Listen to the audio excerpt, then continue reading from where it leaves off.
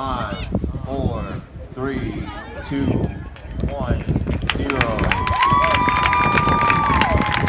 It's the final UCF wins.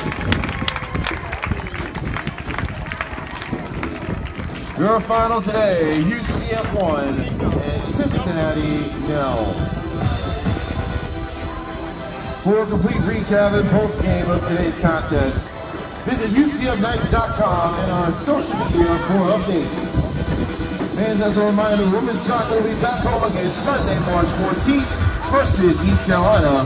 That time is scheduled for 1 p.m. We thank you for each and every one of you for attending today's contest. We ask you please drive home safely. Have a good afternoon. Go Knights, and as always, charge on!